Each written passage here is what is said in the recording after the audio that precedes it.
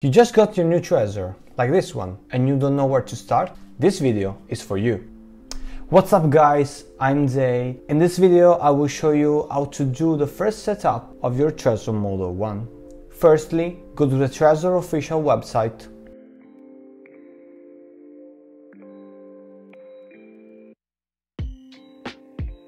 Select I already own Trezor and download the desktop app.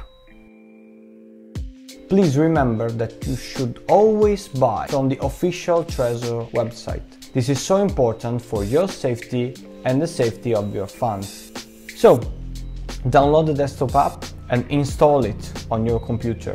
Okay, then launch the app on your computer and it says connect your Trezor.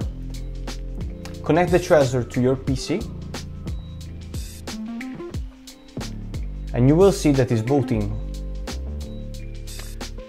So I already used this device, so it says that the firmware is already installed on this device, and in your case, when you first connect your Trezor to your PC, it will install the firmware on the Trezor. Do this operation only from official resources, like the Trezor suite downloaded from the Trezor website. After the installation of the firmware, it takes about 5 minutes. Let's start with the setup of your Trezor. So click on Setup Trezor.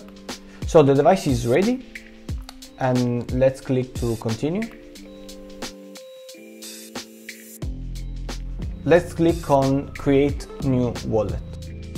Now the wallet will give us the 24 words that compose the seed to back up our wallet. Let's confirm on the Trezor.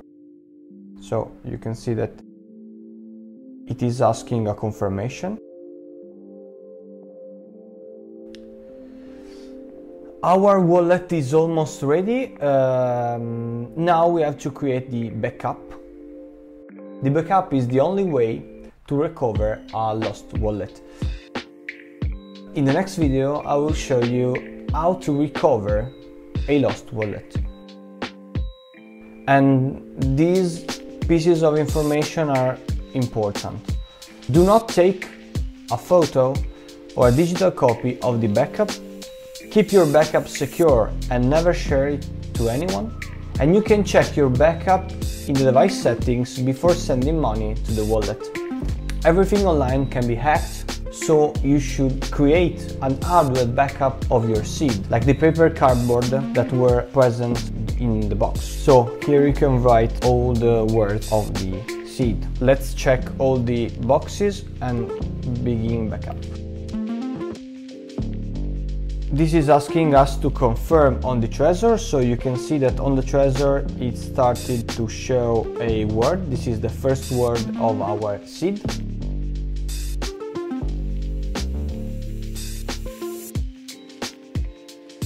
So let's write down these words. So after we saved all the 24 words of the seed, it asks a confirmation. And then we can check all the words we wrote down on our hardware backup. Okay, let's confirm that we checked our seed. Okay, and you can see on the Trezor suite that the wallet backup has been completed. One important thing is that, as it says here, do not lose your backup or your funds could be inaccessible. There is no way to recover a lost backup. No way. So if you lose your hardware backup of the seed, there is no way to recover your funds. This is important, and be aware of that and keep care of your hardware backup. So let's continue to pin. Here the Trezor suite is asking if we want to protect our Trezor with a pin. So let's set a pin. And it asks the confirmation on the Trezor. Let's confirm.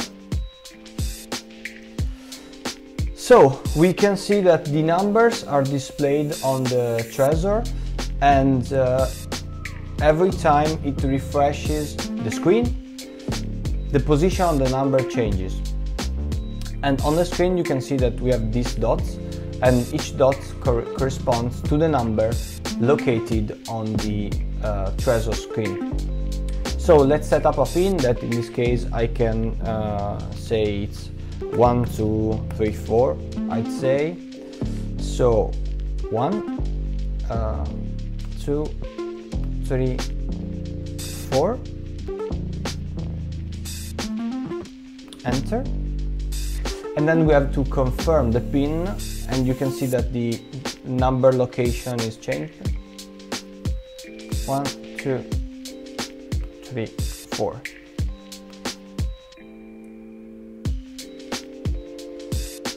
Okay, pin set. You should write it down and keep it safe as it says here. Let's continue. The last step of this setup is to activate coins. So if you want to store on your wallet, let's say Bitcoin, Ethereum, for example Litecoin, Ethereum includes all the ERC20 tokens, and let's say for example Dash.